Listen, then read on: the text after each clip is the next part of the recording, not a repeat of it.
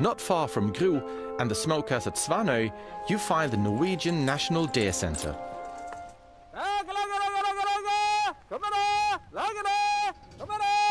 The Norwegian National Deer Center started up in 1990 to gather knowledge about the breeding and the management of deer, and also to produce venison at its finest quality. Hey, hey, how's it going? Fine, thank you. Yeah. Wow. I'm just outside with my friends.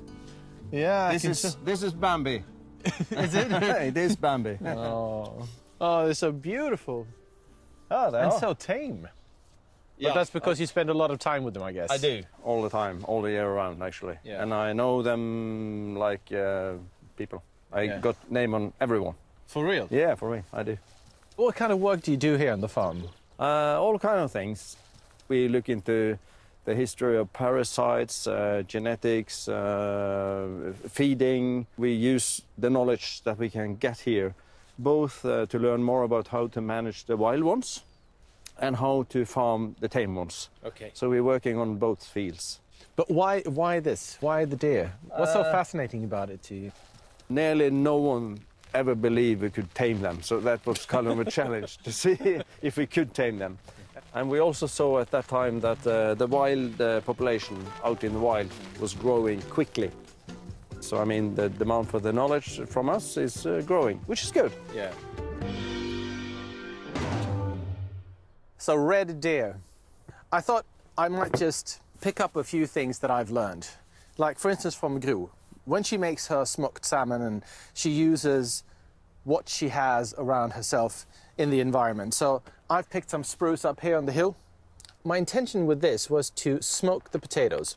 But first, I'm going to brown the potatoes in plenty of butter until the butter is nice and caramelly and beautiful. And I'll use the butter as a sauce. I've picked some wonderful ramsons. These are going to be in the dish, of course, but I thought it'd be really nice also to use sausage and perhaps mix that with some fresh greens, spring greens, potatoes, and I think I've talked enough, so let's get cooking. Plenty of butter, like I said, and I'm not being shy with the butter here at all. The potatoes are already cooked.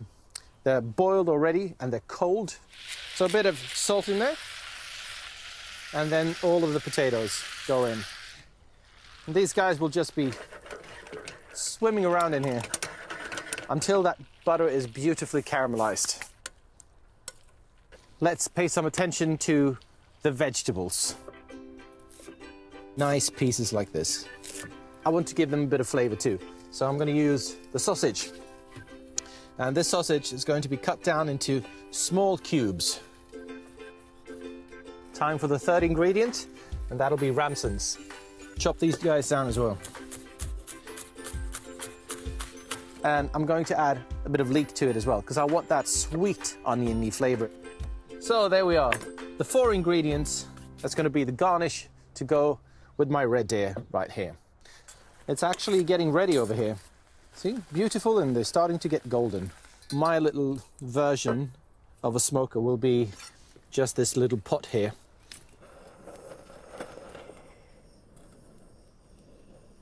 I'm going to take this lid and place it on the little branches and the twigs, and then I'll place my potatoes on top of the lid.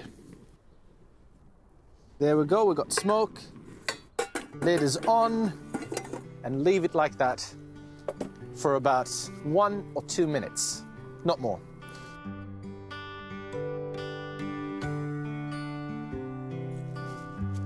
It's had 1.5 minutes, so I'm just going to set it down there and leave it to rest and cool down for a little while. Now it's time to cook the meat. A bit of salt, pepper,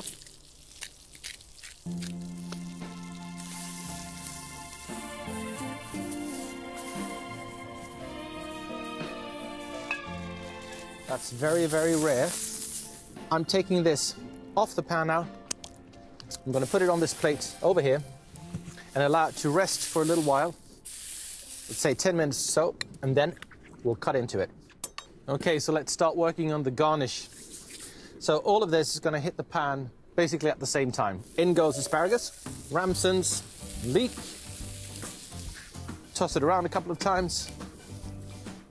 butter, just a tiny bit like that.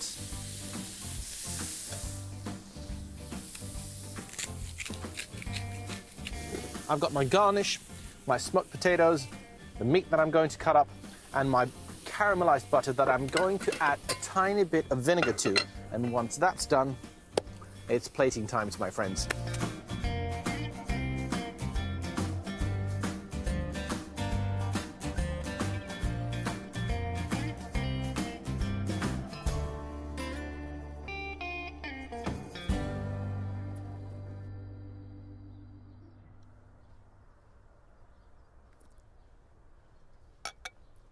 Okay, so the moment of truth.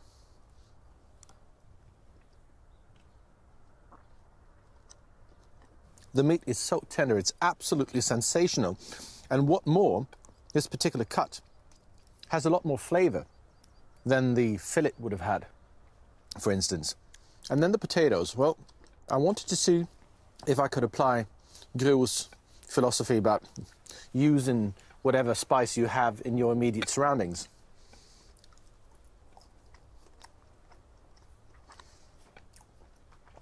And you definitely can.